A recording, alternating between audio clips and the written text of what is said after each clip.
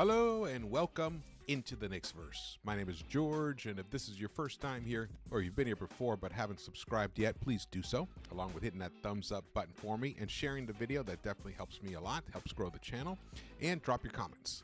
I love the comments, definitely want to hear your thoughts and feelings, especially about this kind of a game. This is a rough loss for us. Went down to Miami. Knicks got their butts beat, 109-99. The game was only a 1-point difference with 3 minutes left. It was 95-94. The Knicks would only go on to score another 5 points in the remaining 3 minutes of the game. And unfortunately, Precious Achiuwa, who I don't know why he played the entire fourth quarter, especially since the Knicks had a very good third quarter with Hartenstein and Mitch sharing the minutes at the 5 position. The Knicks won that quarter by 5, 30-25, and it was their first decent offensive quarter. Somehow Thibs thought the Knicks looked better with Achiuwa in there, and it actually turned out to burn him because Achiuwa bit on a Terry Rozier fake, and he fouled him at the three-point line, sent him to the line, hit those 3 free throws, and the Knicks were just never the same after that. And shout out to Bruce Wayne, who highlighted that on one of my tweets. He mentioned that, so I'm bringing that up, and that is absolutely true. That definitely it put more wind against the Knicks at that point. They had already struggled to get the game tied, and then it was kind of a seesaw back and forth battle for a stretch there in the fourth quarter where it looked like the Knicks maybe, okay, now we bring in Brunson. Dante was sitting for that fourth quarter because he played the entire third quarter, and he was the high scorer of the game at the time. He finished with 31 points, but he had a nice 11 points in that third quarter, shot 3 of 5 from the three-point line. So it looked like, okay, we bring Dante in and then Brunson, maybe he'll have some fourth quarter heroics, but it looks like finally the intense minutes load that the starters have had to endure for pretty much the past month and a half. Actually, you can even go back. You can go back even further, but at least the past month and a half. According to Tommy Beer, Deuce McBride has logged the most minutes of any player in the NBA in the last 2 weeks, and Josh Hart has logged the most minutes of any player since March 1st. That starts catching up to you, and we saw it tonight. Also, lack of depth, and lack of depth due to injuries. We lost 3 key players. We got Mitch back tonight, so that was good. At least he got some minutes there. He looked decent at times. He did miss his 2 free throws in that third quarter, which would have been nice to have gotten. Some of the problems with him, especially in tight games, it's hard to leave him in because he can get fouled, and he doesn't, have an outside shot at this time. So he is kind of an offensive liability if things aren't clicking all around. This loss sucked. Let's just be real. It sucked. The Knicks have fallen to 5th seed. I do have highlights for you, but let me get going on this stuff here. You saw the previous video there, little title card, having the Knicks watch party this Sunday against the Milwaukee Bucks, who did lose tonight, so that's great. The Cavs are on the verge of winning, so that's going to be rough. Little more, another half-game distance between us and the Cavs is going to appear fairly shortly, and everyone's like breathing down each other's necks in there. We may struggle to stay in the playoffs, to stay out of the play-in. We're only 2 games away from the play-in, but there's 7. The good news is there's only 7 games left. Only 7 games left in the season, and 3 of them are against the Chicago Bulls, who we play very well against. Now, will we have OG Anunoby back for that? We don't know. Will we have Julius Randle back for that? No idea. Will Mitch stick around? Hopefully. Hopefully, this is the beginning of him to build his conditioning back up. Another 7 games, it will be crucial for him to get back into game shape. All right, let's keep going here. Like I mentioned, 109-99, the Knicks lost. Here's the standings as of this moment.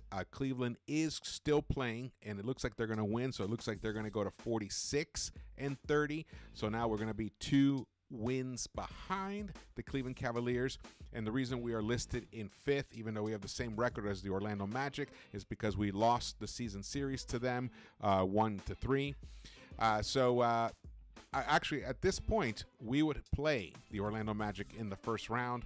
And in reality, I'm fine with that. I think we can take care of business against them, especially if Mitch keeps getting back into shape. We'll need him. And I think it's looking like we're going to get OG back. It's just a matter of when, not if. So at this point, they're just resting him as much as possible. He has tennis elbow. Have no idea how a basketball player can get tennis elbow. You know, it's kind of ridiculous. It's not. There's no movements that you do that are similar to hitting a baseball. I mean, hitting a tennis ball. The torque that you have to apply in the repetitive motion. You do this like thousands of times in a 5-set match or whatever. So I don't understand how he got this injury, but it came from the Spurs, the bone spur. They operated on it. Maybe they made a mistake. Who knows? We'll get some clarity eventually, but what we do know is that it's a matter of when he returns. So that is good news. I am expecting him to return for the playoffs, and that's fine. I know as long as we stay above the play-in, I'm okay with resting OG all the way until the playoffs. And then you get that additional week, especially if you stay in 6th seed or above. You avoid having to play during that first week. So that's the status at the moment in terms of standings. One of the dangerous situations are we do play the Bulls 3 games out of the last 7, so that's in our benefit. We also play the Celtics, but that's the third to last game of the season. It's possible they'll be resting guys. Look at them; they're sitting pretty. They're about to win their 60th win at some point. The next game they play, they'll probably win it, hit the 60 mark. They'll rest some guys. They don't want them to lose their sharpness, but they probably will rest some guys, so the Knicks have an opportunity to take that game against the Celtics just based on that. But again, the watch party game, which is next Sunday, April 7th, that's against Milwaukee. You know, that's going to be an interesting game. If somehow the Cavs, let's say the Cavs keep winning, putting pressure on Milwaukee in terms of the seeding there, Milwaukee might step it up. In any fashion, any way, shape, or form, the Knicks need to win at least 4 of the next 7 games. We need to go at least 4-3. They'll finish 48-34, which is a great win total, and that should be good enough to avoid falling out of the playoffs. Very achievable. Like I said, 3 games against the Bulls. We do have a game against the Kings, which that will be interesting. But that's at the Garden, I believe. Is that right? The Kings? Or did I mess that up? I'll confirm that. But look at that. Miami is, they're only a half game behind the Pacers, so they could jump up and get that 6th seed, put the Pacers down to 7th, and it could be a disaster. So we want to avoid that melee. Man, it's a bummer that these injuries have hit us at this moment and hit us hard, and that the bench has really struggled to score. Though tonight, I got to call out, Bojan did finally wake up and give us some production from the bench. He played about 20 minutes. He shot 6 of 10 overall, 60%, but only 1 of 4 from the three-point line, 25%. But he did give us 16 points, and in the plus-minus, he finished even, a 0. So that's the first time in a while that has happened. We should count that as a positive. Maybe, like I've mentioned before, he has 7 games left to prove himself to Thibs that he can be a reliable scorer off the bench, because he has to be, because his defense is just something. It's incredibly porous, and he allows way too many points from his position in the bench. My cat is coughing up a hairball and it's distracting me. So I'll just keep going here. I tweeted this out at halftime, and it bore out for the rest of the game. The reality is the Knicks looked fried. Too many mental mistakes, bad passes, poor closeouts, air balls. Knicks down 58-43, so the Knicks were down 15 points at the half. So to think that they came back and tied this game in the second half shows how gutty this team really is. If they just had another guy. If they just had OG back, it could make a world of difference. But also, the minutes have caught up, and Brunson just didn't look sharp enough tonight. Definitely did impact it. He only shot 5 of 18, 27.8%, 1 of 6 from the three-point line for him, 16.7%.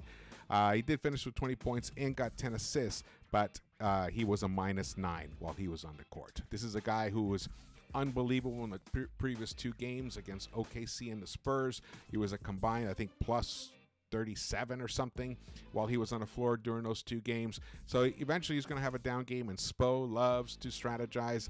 One thing that I noticed that they were doing defensively is whenever Brunson had the ball, they would create a bubble around him. They wouldn't just double team him. They would also congest the floor space in front of him, put more obstacles for him to have to try to weave around, and then eventually, you kind of just pull up and try to shoot, but he's not shooting from the spot he wants to get to.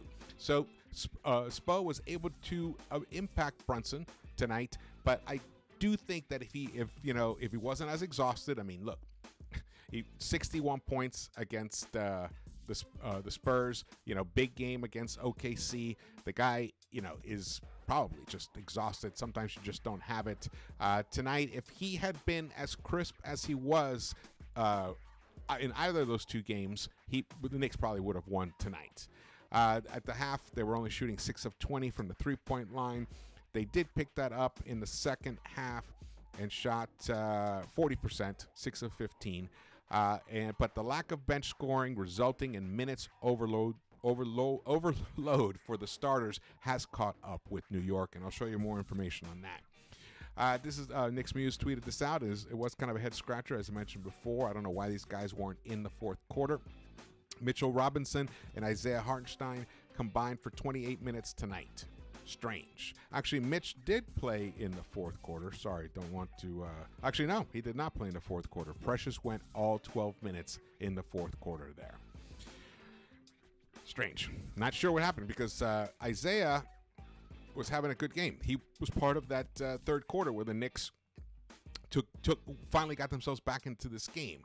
I don't know if they saw something. Maybe Isaiah re-aggravated, or I don't know, the minutes management. I don't know what happened. Maybe he was complaining about some soreness in the ankle. Mitch, I can see why he kept him out, because Mitch is still working back into game shape, and the free throws are just atrocious. So it's a risk when you leave him out there. But at the same time, Isaiah Hartenstein probably should have been subbed in for the last 4 to 5 minutes of the game itself, and not had Precious out there. Tommy Beard, this is a 2-part tweet. This is a Tommy Beard tweet. This is the top half of it, and he's talking about the minutes here. 45 more minutes for Hart. 45 more minutes for Deuce. More bumps and bruises for Brunson. He was on the floor constantly. He was fouled constantly. Thibs, in the post-game interview, he said he was fouled. He was fouled. He was fouled. He was fouled. He was fouled. He was fouled. Like, he said it like 5 or 6 times. Then he got up and left.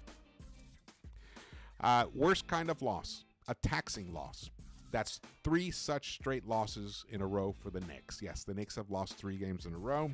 This tweet continues, and this is a portion of his newsletter, which I read some of this today in the pregame show. The issue right now for Thibs and the Knicks organization is that every game is crucial due to how tightly bunched the standings are. Yet, if OG and Randall do not return, will the worn-out Nova Bockers possibly be able to make a playoff run if they keep the pedal to the metal? Deuce leads the NBA in minutes played over the past 2 weeks.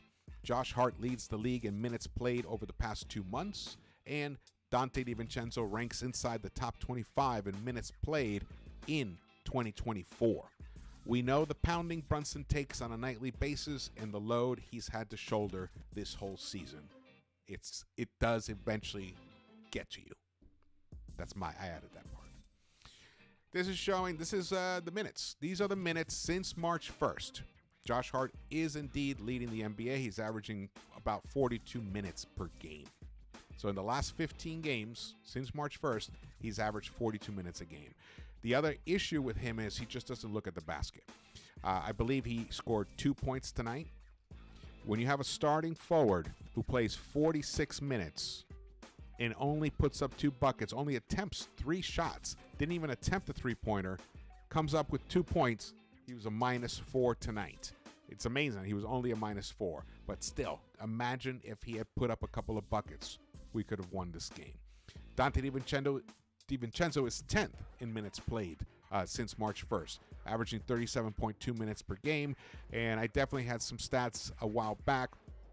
I think it was about 2, maybe 3 weeks ago.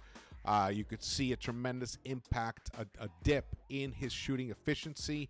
He was struggling. He has picked it up since then, so that's the good news. But, the other aspects of his game, making mental mistakes, do pile up, though he actually played a pretty decent game tonight, so don't want to put that on him tonight in terms of the minutes low. But if you see some of these other guys, Miles Bridges, DeJounte Murray, Maxey, Gobert, other than Gobert on this list, everyone else puts up points. Everyone else scores. Josh Hart has to contribute points as well. I get it. I understand the love affair with, when you're not scoring, you can still impact the game positively doing other things. All well said and done. However, we're down our number 2 scorer and we're down our number 3 scorer, which is OG. So we need, because he's also replaced RJ in IQ, so that's the other thing. We need buckets from Josh Hart. You have to figure out a way, Josh Hart, to get us points. Doesn't matter. Got to get us at least 10 points a game. 10 points, we win this game, or at least we're tied. See? All right, let's get to the highlights. So the game started off halfway through the first. The Knicks got closer. There was 15-14 right there, but they got off to kind of a rocky start. And then by the end of that first quarter, we were down by 12. The Knicks basically just let the Heat take over in this last 4 minutes of the game. Gave open looks to guys like, that was Terry Rozier. Terry Rozier was on a heater in that first quarter, scored 12 points, 4 of 6. And then Jimmy Butler contributed 7 points himself. They had very well-balanced scoring. The Heat put up 34 points in that first quarter. The Knicks could only put up 22 points. And Jalen Brunson, rough start. He had 6 points. The leading scorers at the end of the first quarter were Dante and Deuce, both with 7 points, and both of them played all 12 minutes. So let's go to the second quarter. Look, that was a nice drive by iHeart right there. He looked good. That's why I don't understand why he didn't play in the fourth quarter. So I don't know if it was injury. Maybe he did picked up something. We'll hear about it later. I haven't been able to watch any of the post-game or interviews, or even I just caught that one little clip of Thibs saying he was fouled. The Knicks only could put up, after putting up an anemic 22 points in the first quarter, they put up an even more, a further anemic 21 points in the second quarter. But they were able to suffocate the Heat defensively and get them to start finally missing some shots. They only put up 24 points themselves, but they still went into the half up. What were they up? 12? They were up 15 at the half. The Knicks were down 15 points at the half. It was 58-43 at the half. Now you can see here we're still kind of like, okay, can we get back in this game? Boom, he hits that 3. So now it's just a 9-point game. But every time the Knicks made a little move, the Heat were able to. Oh, this is a nice play right here. Look at that. He got even closer now. It was a 7-point game. But the way we closed that half was atrocious. And look who's on the court. Precious Achiuwa. Again, I don't really understand the Precious fascination. Maybe, perhaps, Thibs is trying to wake him up, in the eventuality, the possibility that Randall isn't able to come back. Because he's the one who's more in question, whether Randall can actually come back or not. But it looks like OG will eventually return. Here we are. Now we're in the third quarter, and at this point, the Knicks were able to close the deficit down. But then the Heat pushed it up to 16 points again, and then the Knicks caught fire. They started hitting their buckets. They shot 4 of 9 from the three-point line, 44.4%. They shot 66% in that quarter itself, 10 of 15.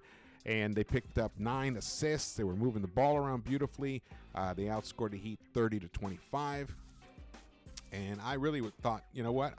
But that was a tough play right there. So here we go. This is now, I think it's a 14-point lead. I think they score again here. Oh, no, here we got the nice, oh, yeah, Dante, nice steal. Dante picked up, how many steals did Dante have tonight? Dante had 4 steals tonight. Hartenstein had 3 steals. The Knicks did a nice job, active hands in that respect. They picked up 11 steals tonight as a team. And here you go. You can see they're finally getting a little bit of continuity, as Clyde likes to say. Nice open look for Dante right there. But Deuce, I got to tell you, loved the way he played this game today. Look at that bomb. That was a bomb from deep. And then Deuce comes in. Watch this. Another dunk from Deuce. Beautiful. It's not a Knicks game if Deuce is not dunking at least once a game. And hitting a big bucket in a big three-point shot in the fourth quarter. He's becoming a three-point god in the fourth quarter for the Knicks. Here we go. And now we're into the fourth quarter. You can see the Knicks are down 10. And then they're down 13 because the Heat hit this corner three-pointer. But it was answered back right here by Dante DiVincenzo. Came out firing in that fourth quarter to finish with 31 points total for the game. The Knicks are now down by 8, now 10, with 10 minutes to go. The Knicks came out of that timeout and scored, so now it's an 8-point deficit. But you can see the activity. Again, Precious not understanding why he was left in this game. There we go. Finally, a little floater from Brunson. I thought, okay, you know what? Maybe Brunson's game is returning here. Beautiful turnover right there. Steal, actually. Deflect. And at Deuce, here's a big three-pointer right there. Big one. So now the score is 92-88. That's the closest the Knicks had been all game long. And then Bojan came through with some big buckets in the fourth quarter. Right there. Sinks the midi, gets the steal, and Deuce hits he didn't hit that one. That was a nice putback by Achua. I think that was the only bucket Achua had in the whole quarter. Yep, it was. He contributed 2 points. No points for Josh Hart in the fourth quarter. So here, okay, this is the play. I believe it's coming. So here, boom. Bojan hits another midi. Nice. We're down 1. Oh, they didn't show it. See, that's the problem with these highlights. They should have shown the pressure to Achua fouling Terry Rozier above the break on the left side here, sending him to the line, scored 3 points, and that was it. You can see the Knicks really didn't have much else. Right now they're just kind of struggling to stick around. But clock was running down. Terry Rozier, who had been stifled for a little while by Deuce, did catch fire late in that fourth quarter, and he ended up in the fourth quarter with scoring 6 points.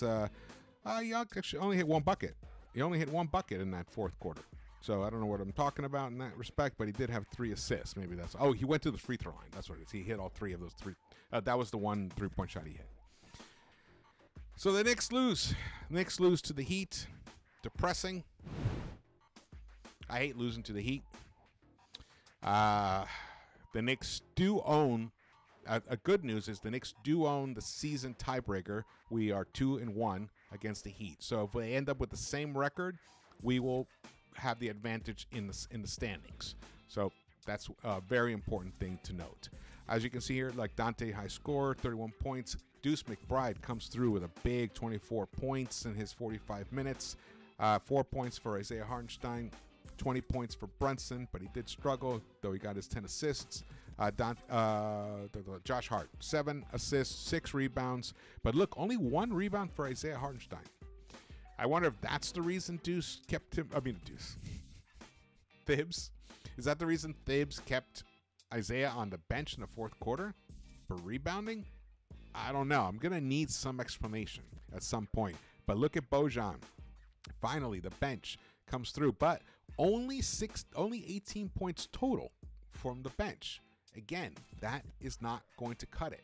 You cannot survive in the NBA like that. especially when your starters are playing so many minutes. So I am wondering what is going to be the deal. Though tonight, the Knicks, again, the Knicks were almost doubled up again by the opponent's bench. 32 points for the Heat's bench, only 18 for the Knicks. Burks, 0 points.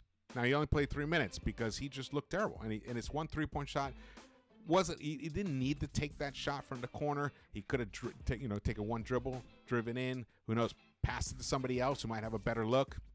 Again, I don't know what is going on with him, but it's very distressing. The plus-minus tells a really interesting story because Dante DiVincenzo, as the high scorer in the game, is also the worst in plus-minus. Knicks lost by 17 points while he was on the court. That is shocking considering. Now, this 10-point margin, it just kind of got out of hand in that last minute or so, minute and a half, and there's an extra 5 points in the Heat's final score that probably shouldn't even been there. This should have been a closer game. The final score should have been closer is what I'm saying.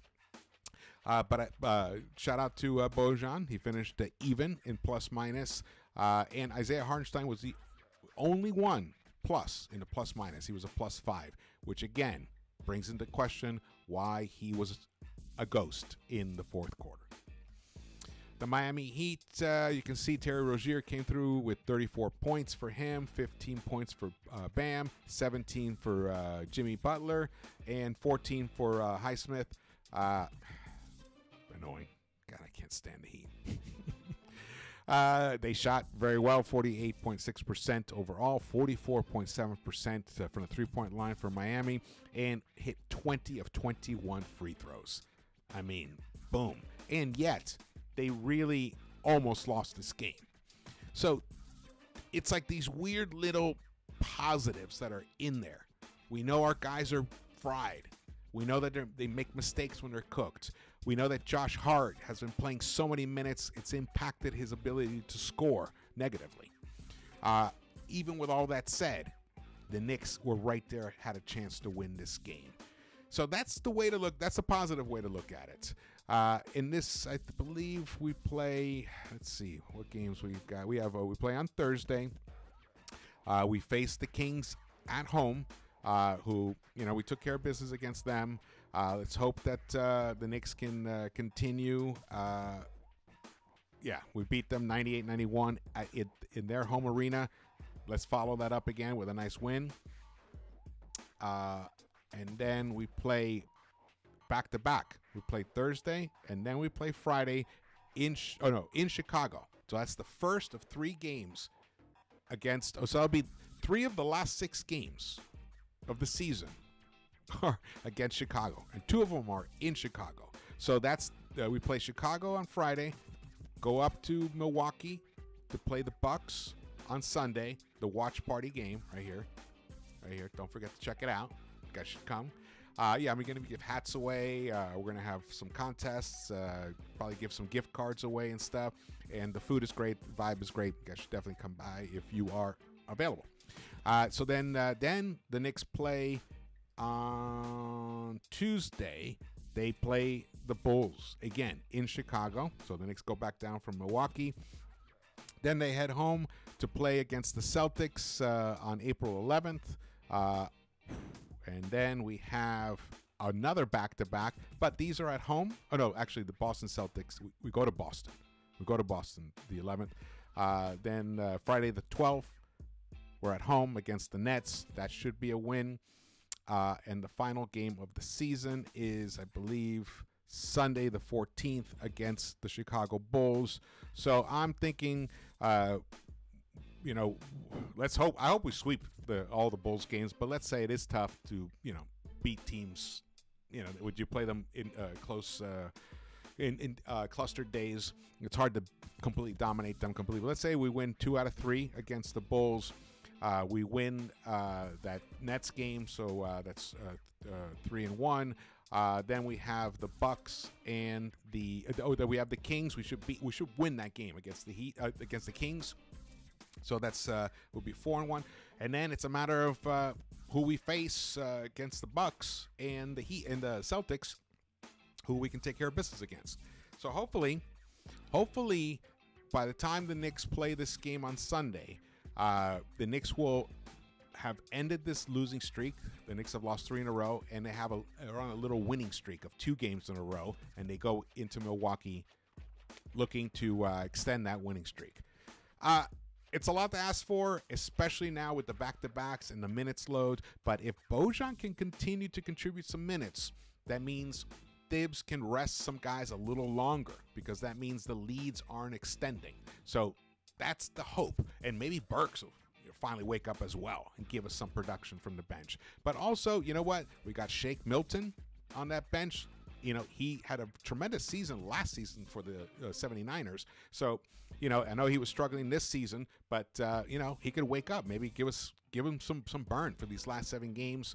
And so that we can keep Dante fresh, give Deuce a burn, you know, a little relaxation, though he did play a good game today, even though he played 46 minutes.